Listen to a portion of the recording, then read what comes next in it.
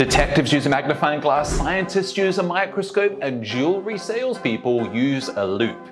In this video, you're going to learn how to use the best loupe on Amazon to sell jewelry in 6 different ways. Starting with the first way, which is teach your customer how to use it. There's something called reciprocity. You teach something to someone new, or you do something nice for someone new, and then they will feel like they should do something nice for you. Now, that is tip number 1. Now let's continue with number 2, and that is use it to take a look of something that the customer owns. You know, when a customer walks on into the store, most likely they're going to be wearing jewelry, and if they're wearing jewelry, you should compliment it. You should be like, wow, my gosh, your pendant, your ring, your studs, your bracelet, it is amazing. Can I take a closer look at that? Now, not just taking a closer look of it, taking a closer look of it and then getting your loupe out to look even closer. It's going to show genuine intrigue, and it creates so much more of an impact when you're telling that person, wow, I really like that, because you haven't just looked at it from a distance, you've looked at it up close, and that compliment is coming from a professional that is using a tool. 3. And this is the blue light or UV light explanation.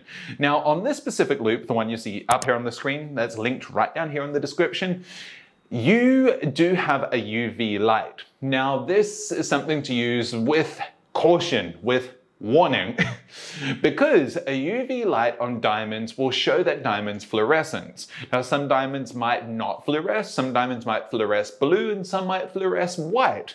Now, before going into explaining what white or blue fluorescence really means to a customer, you should know if what you're about to show them does have that fluorescence. Because, let's just say, for example, the majority of the diamonds in a ring you're showing then all fluoresces white. And white fluorescence means it's not going to look as crystal clear, it's going to look a little bit cloudier out in the blue light of daylight. So if you didn't know that that diamond has that, and then you show them that, well, then they could be like, well, you know what, I don't actually want that ring. If it doesn't, it's not going to look as good out in daylight. And then they might even end up asking you, you know, what if your rings here fluoresce blue? Now, unless every ring in that entire store comes with the GIA certificate, it's going to then take you a lot of time to find a ring that just fluoresces blue, because you'll have to test each one individually. So just be careful about that. But of course, if you have that information already on a certificate, I'd recommend showing the person that. Or maybe you come across a really technically minded buyer. At least this way, it gives you the foundational understanding to know what fluorescence actually is, or will white or blue fluorescence make your diamond look better. Now let's move on to tip number 4. Now this will help a technically minded person, a person that comes in and they tell you they want something really specific. I want a flawless, I want VVS, this is what I want, but you know the majority of the items in your store are I1 or I2.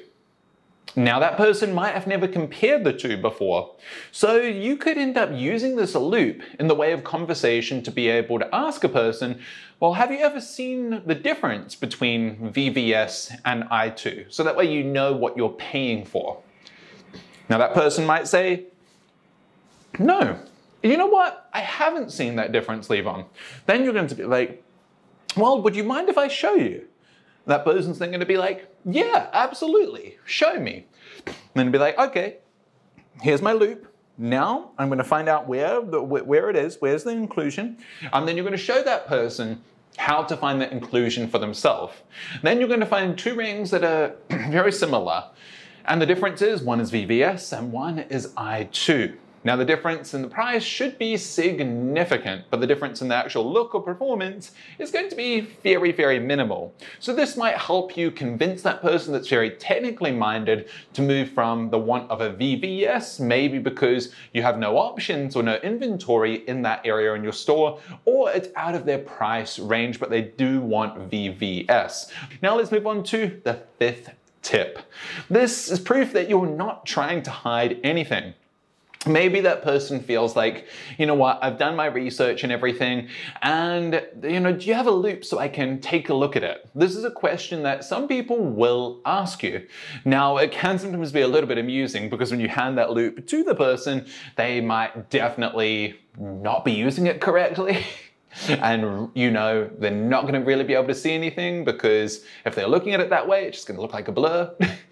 But some people are going to ask you that question, you know, do you have a loop so I can take a look at it?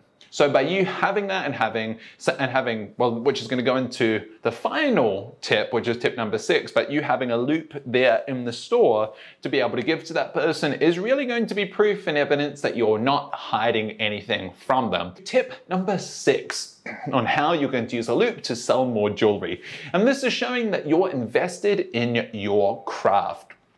By you owning your personal loop with all of these lights and everything on it also, a lot of people then are going to be a little bit more intrigued because it's something that's personal, it's something that you own, and it's something that they can see you actually spent money upon.